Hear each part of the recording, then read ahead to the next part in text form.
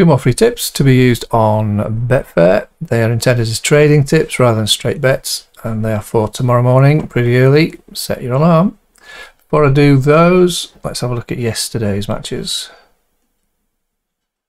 Okay, the first one was Mannarino Rinderknech. I did say at the time that my gut feeling was Mannarino was going to take it. The stats didn't back that up, and so I went with Rinderknech to win in 3, and the stats lied to me. Or Rinderknech had a bad day. So he started okay, took a 2-0 lead, broken straight back. They went into a tie break. Reasonably close till the very end. Mannarino took it. Second set, pretty one-sided. Rinderknech broken in his first and last service games. Should have gone with my gut, but more often than not, the stats tell the truth, if you read them right. Either way, wasn't a good one. The other one was better, not if you used it as a punting tip, because I was going for Siniakova to win in 3. The trade was to lay Siniakova around about 1.3. I forget where I was supposed to take the liability out, but then it was to back Siniakova at 2.2. So we traded this one in the Tennis Profits chat room this evening. So in the first game, here you can see Podorova served first. She faced a break point. Now that break point took us to, I forget if it was 1.36 or 1.37. I do prefer to enter at break point because there's always a chance that the server is going to recover. So I did get in at break point, and as you can see, she did recover.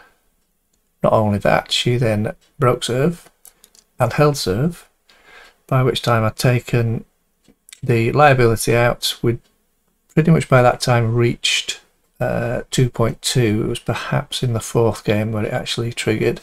What I didn't do, because Siniakova had shown pretty much nothing apart from having that first break point, I sort of hedged but had a little bit more profit on Siniakova in case she woke up. And as you can see from that, she didn't really. The first time she held, and the only time she held in the set, was when she was 5-love down. Podoroska took the set. So I kept the same position going into the second set. When she struggled, I think it was in the first game, I decided to shift all the profit onto Podoroska. Pretty sure it was in that game. And as you see there, she went 4-love down, finally held, and was broken yet again. So just one hold in each set. So in terms of picking the winner, wrong. In terms of a trade, pretty good. Right, let's have a look at today's. I've got 2.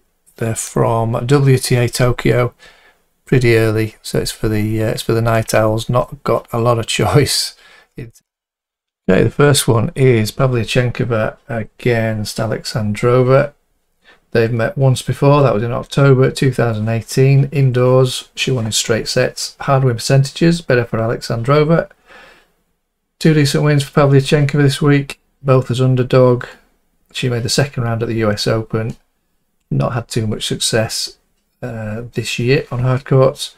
Alexandrova beat Samsonova in the last round straight sets. She reached the 3rd round at the US Open.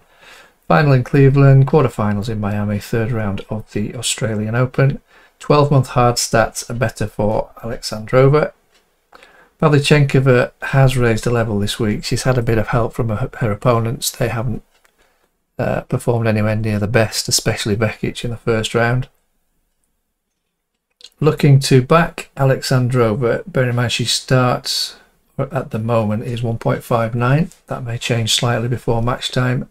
Back Alexandrova around 2.2 to 2.3. Remove liability at 1.65. If she does get an early break of serve, lay her and remove the liability if Pavlyuchenkova then has a break point. Okay, the second match is Kasatkina against Pegula. They have played once before. That was in May 2021 on a clay court, and she won in straight sets. Hard win percentages better for Pegula. Kasatkina won her last match in 2 sets as a 1.08 favourite. She wasn't convincing at all.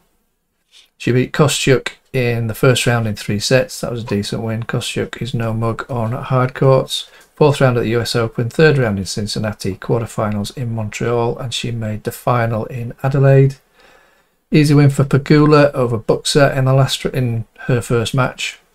4th round at the US Open, title in Montreal, semis in Washington and Miami. 4th round in Indian Wells, semis in Dubai, final in Doha, quarterfinals at the Australian Open. So she's been a busy girl this year. 12-month hard stats better for Pegula on serve. Very slight lead for Kasatkina in the return stats. Pegula starts 1.39. Not unusual for her to start slowly. We need that to happen for this one. Back Pegula around 2.1 to 2.2. Liability out at 1.6. And if she should lose the first set, back Pegula. So that's it for today. Thanks for watching this, and hopefully I will see you tomorrow.